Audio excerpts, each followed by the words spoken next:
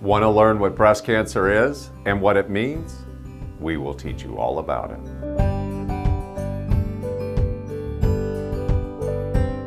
If you've been diagnosed with breast cancer, you're likely to have an invasive breast cancer, which amounts to about 80% of things we call breast cancer.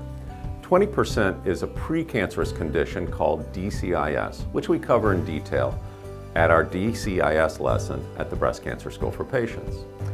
Invasive means the cancer cells in the tumor of your breast potentially have the ability to spread beyond the breast to other parts of the body and threaten you. But be reassured, the threat to you is generally less than you think. In this lesson, I'm going to teach you about the different types of invasive breast cancer. I'm going to review with you what the threat to your life is when you have an invasive breast cancer. I'm also going to go over how it's treated and the timeline for treatment. I'm going to tell you why you must know your breast cancer tumor receptors and why they're so important. And also, if you qualify, I'm going to share with you why BRCA genetic testing, the breast cancer gene, is important in your breast cancer treatment. So let's get started. First, I want to give you some important facts about breast cancer. First of all, treatments today cure 90% of all people with breast cancer. Luckily, the majority of those diagnosed with breast cancer are diagnosed at an early stage when it's easier to treat and the outcomes are excellent. There are a few people that are diagnosed at a later stage, but in general, people do well. You generally have time to step back and make decisions about your surgery, make good decisions about chemotherapy or hormonal therapy or radiation therapy. So remember, in most cases, time is on your side. And lastly, breast cancer is complicated. And so the more that you know about breast cancer in general and specifically about your breast cancer, the better treatment decisions you will make for yourself.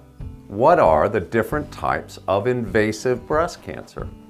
Well, the most common type of invasive breast cancer, 70% are an invasive ductal carcinoma. And it's treated the same way in general as the second most common cancer cell type, called invasive lobular carcinoma, which accounts for about 20% of all breast cancers. You don't really need to think so much of whether it's in the duct or in the lobules. We don't really think about it from a treatment perspective. But the two are generally treated alike. I'm going to pivot to a couple of other what we call types. Inflammatory breast cancer occurs in about 5% of all women with breast cancer. And it's a very threatening breast cancer. It can grow large in the breast, involve the skin and the lymph nodes, and it's a real threat. And we treat it very aggressively. A type of breast cancer in a different way is a receptor type. Estrogen receptor, progesterone receptor, HER2 receptor. So remember this. Know whether you are HER2 positive. That accounts for about 20% of breast cancers. Or whether you are triple negative, which accounts for about 15% of breast cancers. Both of them invariably need chemotherapy if someone's healthy enough to take it. So you can learn more about all these topics at the Breast Cancer School for Patients. We have specific lessons on tumor receptors, HER2 positive, triple negative, your pathology reports, and much more. So be informed about your invasive breast cancer, and the more you know, the better care you will get. So what is the threat to my life of my breast cancer? I'm sure you've thought about it, and do you want to know? Well, interestingly, most women are unaware of the specific threat to their life for their unique breast cancer situation. Remember, everyone's a little different. And there are a lot of reasons for this.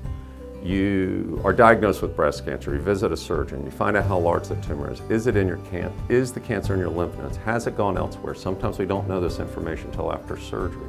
What are my receptors? What does all that stuff mean?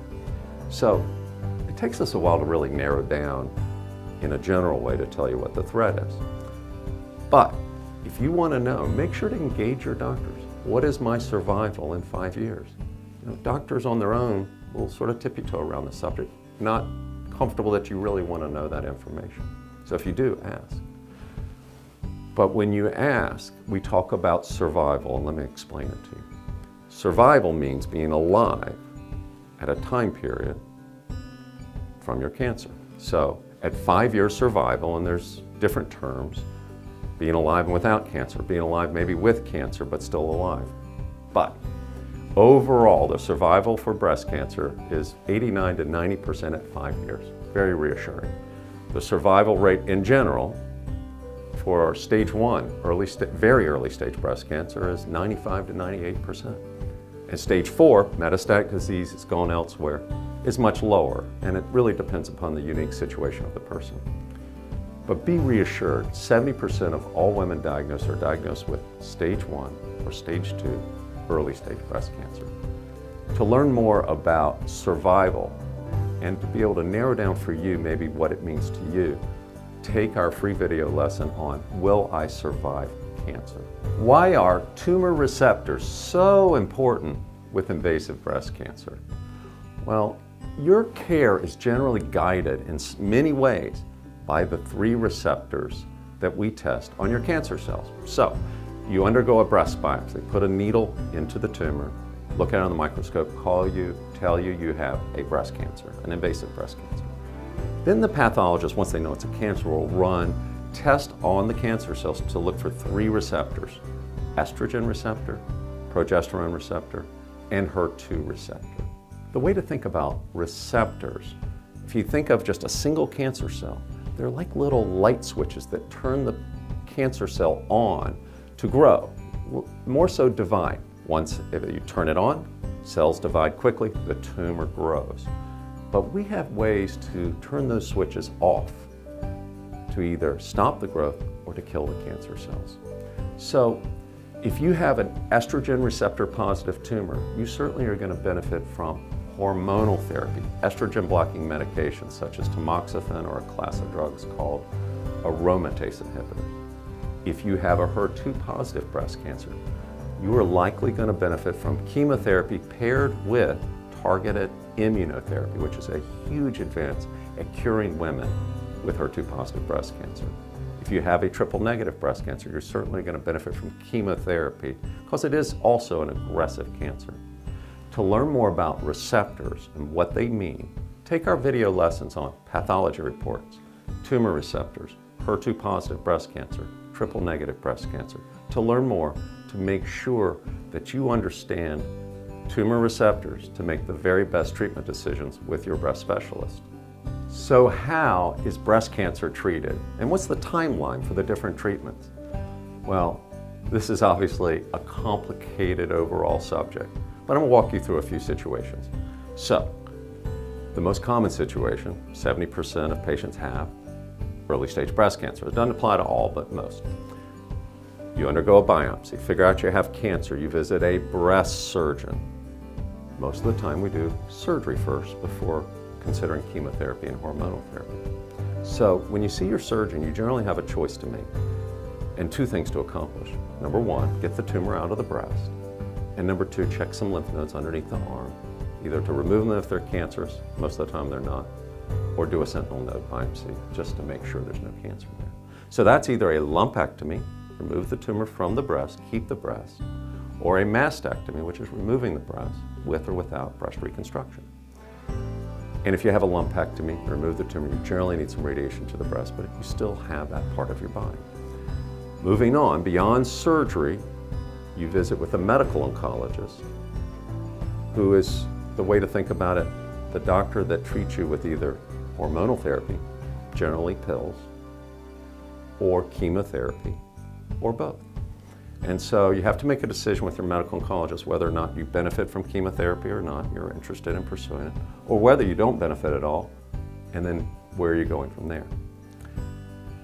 If you had a lumpectomy, you need radiation, you then, after you make that decision, chemo or no chemotherapy, you visit with a radiation oncologist, generally after a lumpectomy.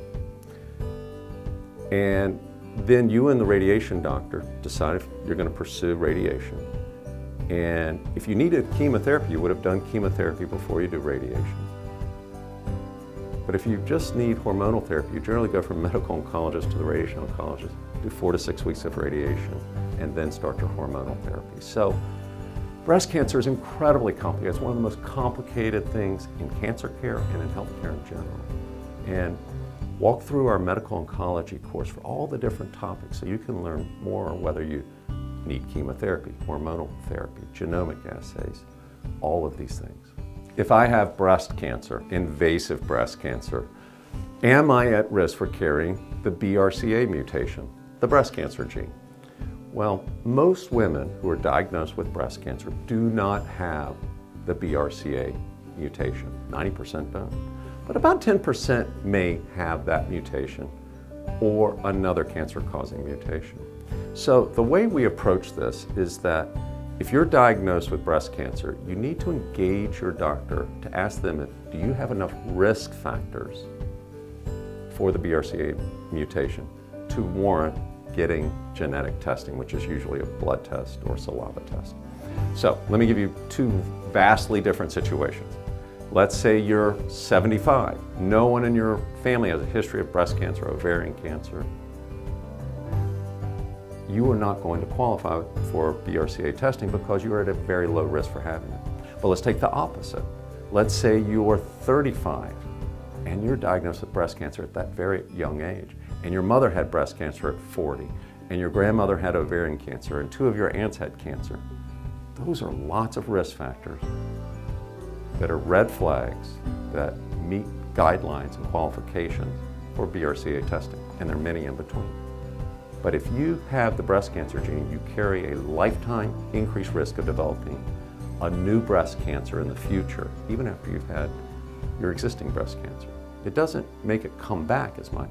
It just means if you still have breast tissue, you're at a higher risk. And there are a lot of things we can do to screen you or lessen your risk. It also imparts a very high lifetime risk of developing ovarian cancer. The BRCA mutation does. And unfortunately, we can't screen well for that. And it's a deadly problem.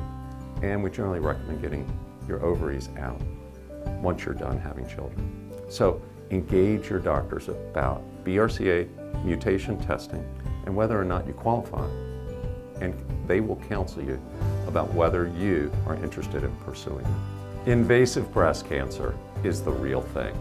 It comes in different types, sizes, stages, and presentations in very unique people. It's complicated, but that's why we created the Breast Cancer School for Patients.